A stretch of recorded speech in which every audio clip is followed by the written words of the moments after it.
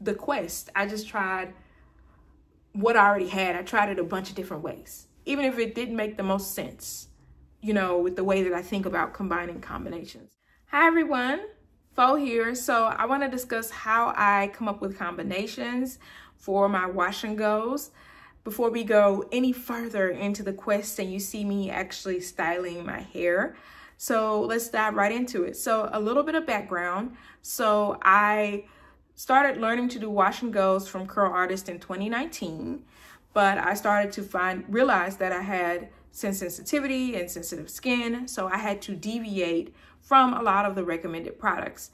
So I had to figure out on my own how to use products that at the time weren't irritating for me. And so I started out being able to use some fragranced products.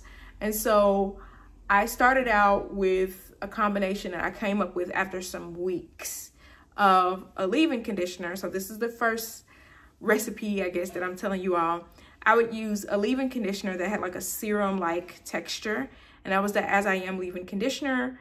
Then I would go in with the Curly Magic styling gel or curl stimulator. So it's like a curl activator, but a botanical kind. And then I would go in with the Dew Mousse Def as a final layer. And so that is a combination that I used to do on my hair. And so it wouldn't have enough hold for me now, even if I could use it. So now I can only use fragrance-free products or unscented products. But back then, when my hair was shorter, it had just enough hold, at least for the very top portion of my hair. So that was one of my starter combos where I really started to understand how products can work together. And so what I learned from that combination, well, let's back up. How did I even start to put that combination together in the first place? Trial and error. So I have a very intimate relationship with trial and error now. But I started off with playing around with the Dew Mousse Def foam because all I needed was 3 to 5 days out of my wash and go because I wash my hair quite often due to my sensitive skin. So I was like, I should be able to just use a foam for my wash and goes, right? So I started experimenting with the Dew Mousse Def foam. And so when I was experimenting with the Dew Mousse Def foam, I noticed that it gave me beautiful wash and go results. This was years ago. I noticed that it gave me beautiful wash and go results, but they didn't last more than a day. So I was like, okay, I like the way the foam activates my curls, but it has no longevity. So I thought to myself, why don't I add a gel? And so I added Curly Magic because at the time, off and on, it wasn't irritating me. And I couldn't use I Create Hold, a popular gel from Innersense that a lot of stylists recommend because that was irritating me.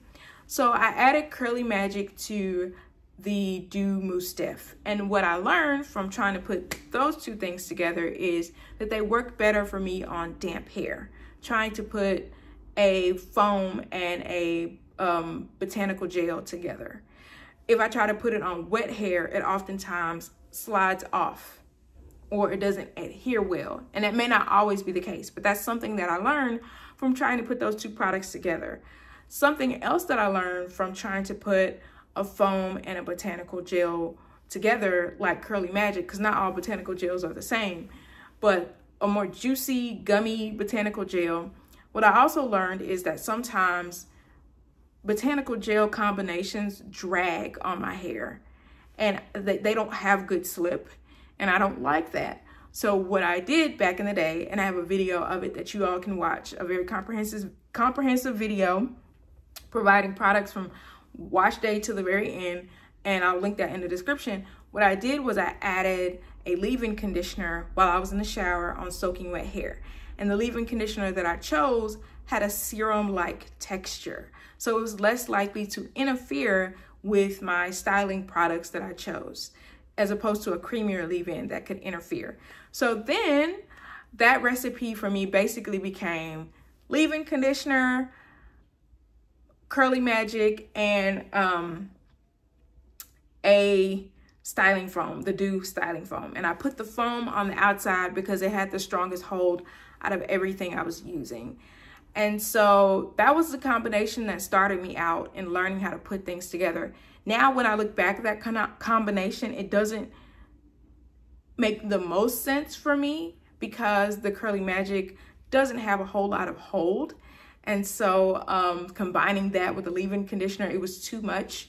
Eventually my hair was just over moisturized. It was very gummy. But at the time, that got me through some hard times, and my hair looked gorgeous while I could use it before it began to be a little too moisture rich on my hair. So yeah, that time of figuring out that first combination was very pivotal for me. So now I think about all kinds of wash and go recipes.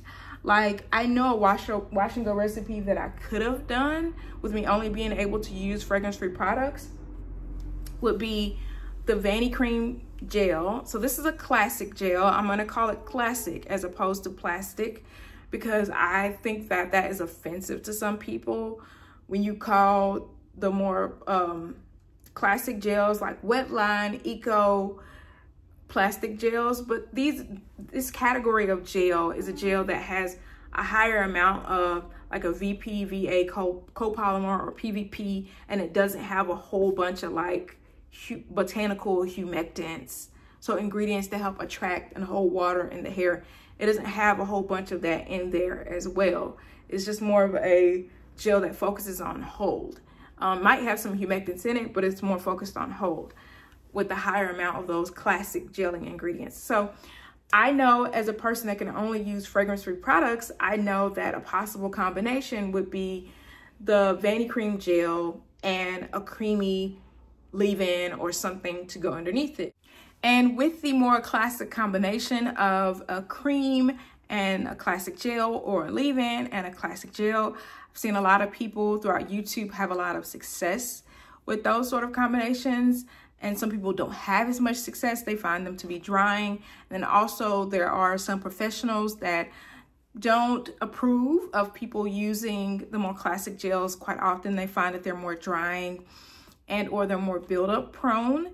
And also there's some professionals that don't have a problem with the more classic gel. Here I'm discussing comboing the Eco Slay Banana Cream Leave-In with the Vanicream Hair Gel. And so I also did get the opportunity to mix and I'm gonna put a picture of what I'm talking about right here. I did get an opportunity to mix the two together and see if they blended, and they did blend in my hand. So they might be a good combo for somebody out there that enjoys classic gels for their wash and go, along with a cream that has humectants, emollients, and all the things to help nourish their hair. But the reason why I didn't go for that combination of the Eco Slay Banana Cream leave-in with this Vanicream gel is because of how often I need to wash my hair. I also would need to be careful using such a rich cream on a weekly basis. I've noticed creamier leave-ins. I start to experience some scalp irritation, kind of a sour smelling scalp, and I have to watch out for scalp acne. So I would be able to use the banana cream if it matched my routine, but I would have to stagger it. Use it one week and not use it the next week to make sure I don't overdo it with emollients coming in contact or richer things coming in contact with my scalp and it being left in my hair as opposed to being rinsed out like a shampoo or a conditioner. But yeah, I have to wash my hair every 3 to 5 days. And I found that combinations that have richer creams and more classic gels don't rinse away as easy as I need them to for how often I'm washing my hair.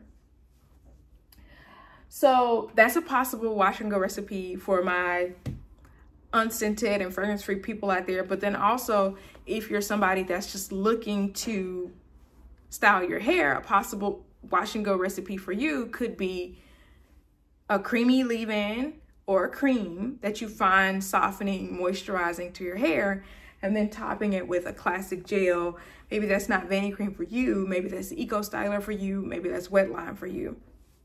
And a professional reference for somebody that uses Wetline with leave-in conditioners is April of Wash to Go on Instagram, and she is in Jamaica. I've noticed a lot of people in more of the tropical climates, they seem to have some great results with more of your classic gels.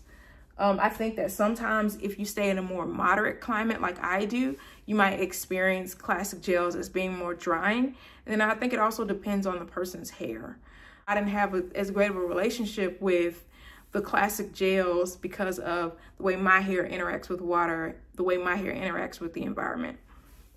Another combination that I know some people love is a Botanical base gel or a gooey gummy gel. Curly Magic is an example. There are also some gooey gummy, but like somewhat botanical, not the most botanical gels that are more so like custards. Like some people might like the Mael pomegranate and honey custard.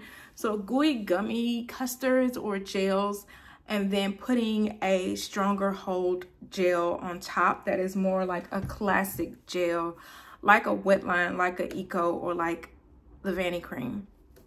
So that is another possible combination that some people love. And I'm not too sure if you would apply that on wet or damp hair. So there's that one.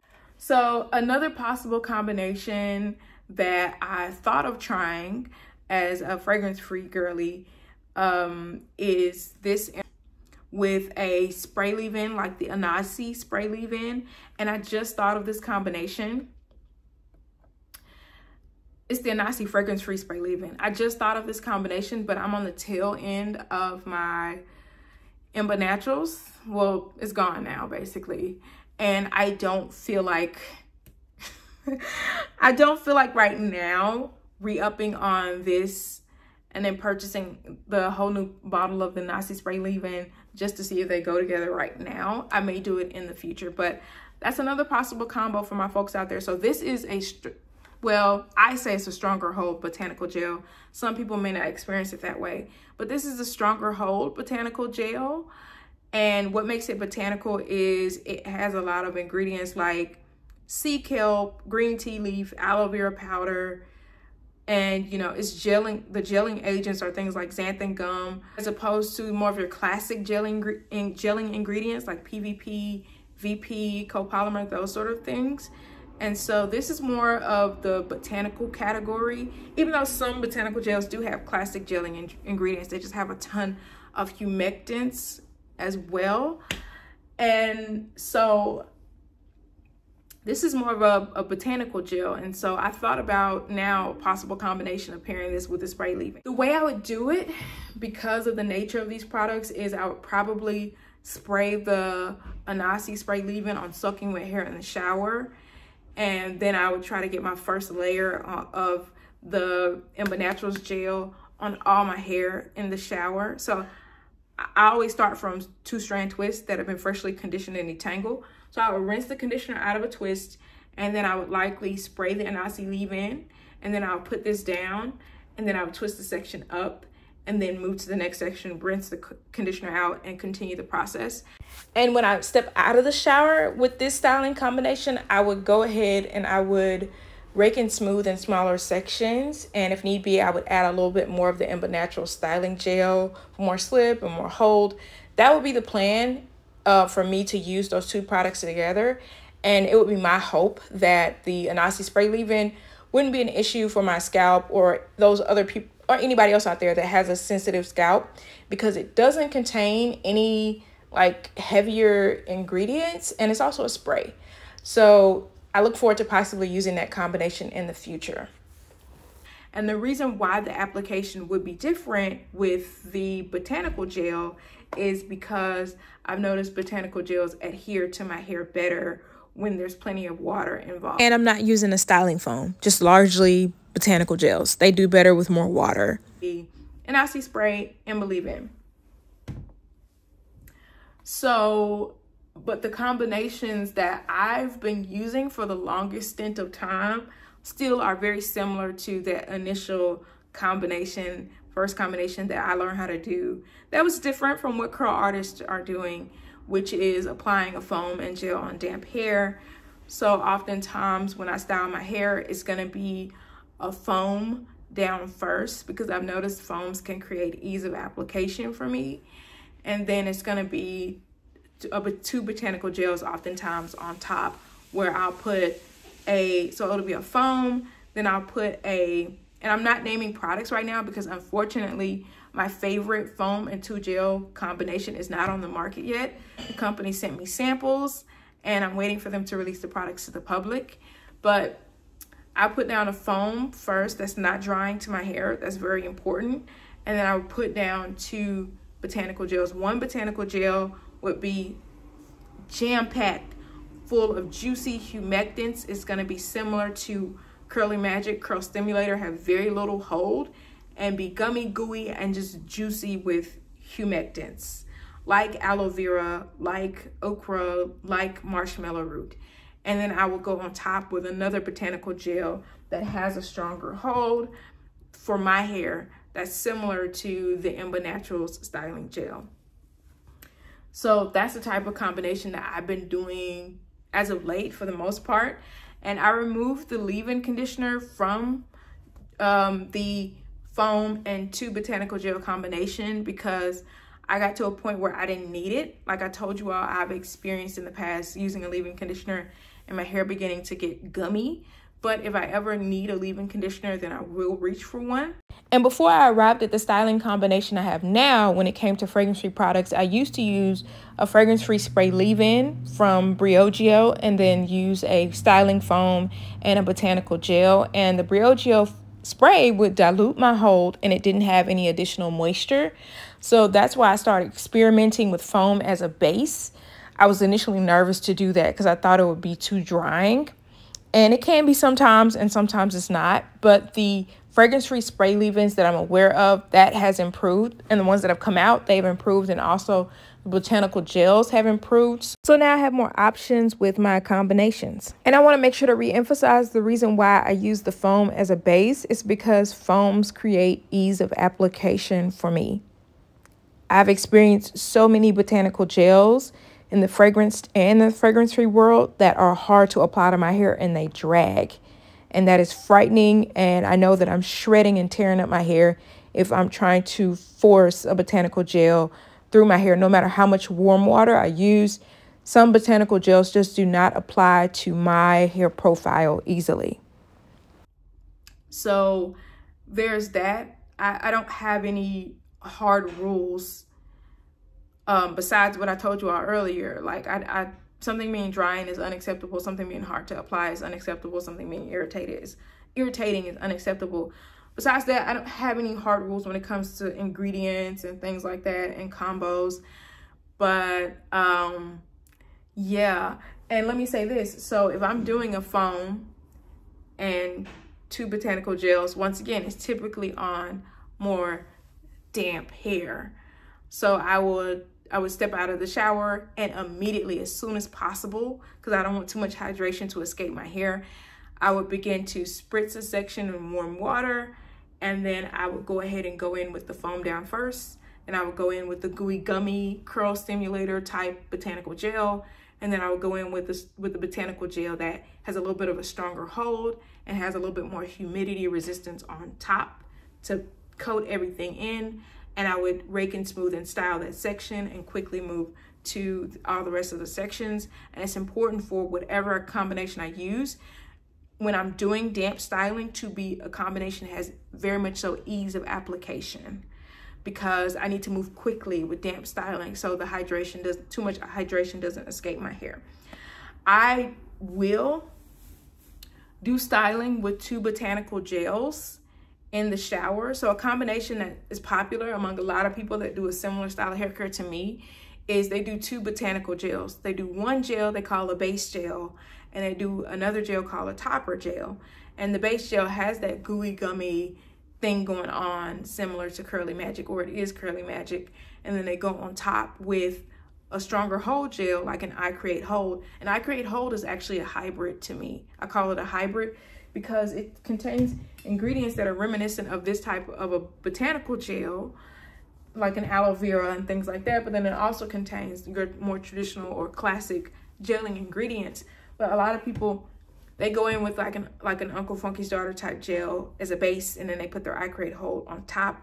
And the base, the gooey gummy gel, provides some curl activation, some helps with hydration and holding water, and then the I Create Hold on top can create that final layer to help with humidity resistance and things like that.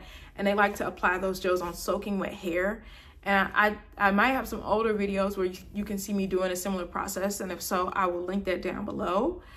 Some people will do that sort of process, and I know how to do that similar type of process when styling on soaking wet hair, and I put an example in the description box below.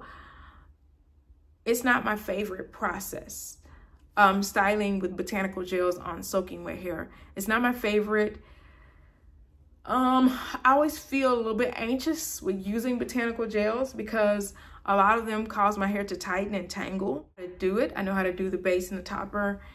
And when it comes to botanical gels, and I have some examples of bases and toppers in my Amazon store, possible examples. And I also have some videos showing me do the base and topper approach. Also, when it comes to any combination that I use, I listen to my intuition. If I get done with a combination, a styling combination, and I dry my hair and the roots feel extra crispy dry, like the roots where the cast may have already broken from the gels feels extra crispy dry, then that combination is too dry for me. I'm okay with having a gel cast, a bit of a crunch because gel creates a crunch for a lot of gels, not all gels, to help with hold. So I understand that and I'm fine with that. But if the crunch from the gel goes away, dissolves away, or breaks away, because that's what gel cast does, and my hair still feels extra crispy and wiry, then that combination is not for me, right? So I'm not somebody that has to have beautiful styling by all means, has to use what's recommended by all means. I can't use what's recommended oftentimes. And so I encourage people when they're coming up with their wash and go combinations to trust their intuition, and then also trust their intuition, but try not to give into like stereotypes, you know? Like I'm saying like if your hair is cotton like, then, well, let me speak for myself. My hair can feel cotton like, so I wouldn't want my gels and my stylers to take me too much away from that once the gel cast breaks. But I don't touch my hair and expect it to feel like silk because that's not my hair. So that's how I think about that. So it's taken me quite a bit of time to figure out different types of combinations, different ways to apply them. And sometimes I deviate from that, and you're gonna see that with the Quest, I just tried what I already had. I tried it a bunch of different ways, even if it didn't make the most sense, you know, with the way that I think about combining combinations. I tried it just to see what would happen, and I learned a lot, and I'm so excited to share that with you all. But I also wanted to give you all some context as to how I've already learned how to put together wash and go combinations. And I hope some of these ideas for wash and go combinations will help you as you put together your own wash and go combinations. So please leave any questions that you have down below. Once again, my name is Fo. Please be sure to like, comment, share, and subscribe. Bye-bye.